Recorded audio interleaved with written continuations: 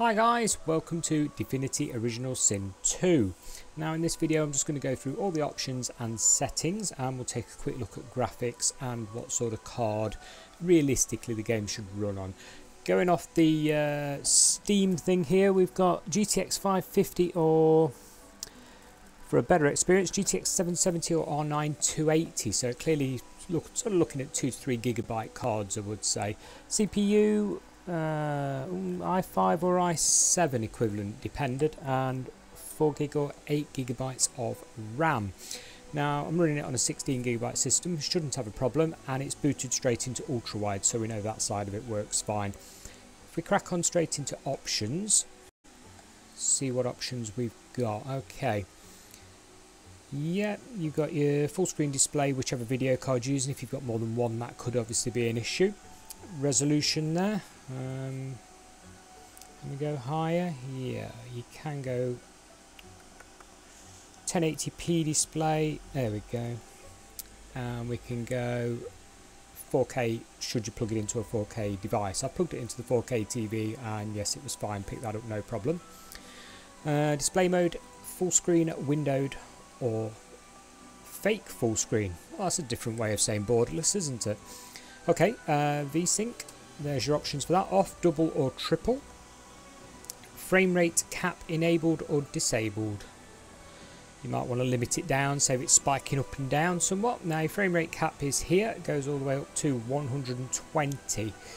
Okay, now if you've got a 144 Hz monitor, you may want to just turn that off completely, let's face it. I'll probably turn it off, leave it off. If you've got a FreeSync monitor, all the better, which is what this game's running on at the moment. Let's go into game. Loading into this menu area on a 7200 speed normal hard drive took about 30 seconds. I get a bit of a timer on it, it's about that. I don't really think the game's worthwhile putting on an SSD. It's not got, 4K textures and stuff to load in. It would be fine on a normal hard drive. I'm actually recording onto an SSD using Radeon Relive, and the Windows 10 Pro installation is on an Intel SSD, so we shouldn't have too much drag on the system. It's sort of spaced out and shouldn't take away from the game. So it looks to be loading pretty quick. Are we about to enter game? Do we have to create a character? More than likely, yes we do. Okay, understood. And start game. I won't go into creating a character, guys. That's something that you'll enjoy doing and want to look into and do. Okay, so can we skip? Don't want to spoil any of the game for you. Like I say, this is concentrating solely on the options and settings really, and what effect it has on the system. It does look initially like it's going to scale very, very well. I don't think anybody will have any problems running this game. So, video RAM usage is really low. 1.1.5 gigabytes of VRAM, 6.5 gigabytes of main RAM. 60 frames per second. I don't remember putting the lock on. We'll have to check that. CPU usage is absolute minimal. It's nothing. So you got no problems there. Okay, understood. There is some nice graphics though. It's a good looking game. I know the original Divinity Sin went down very well. Everybody absolutely loved it. So this one is obviously going to be a treat if you're into this type of game. Like I say, it's not something I play. I wouldn't even know where to start playing this particular game. So let's go into some options.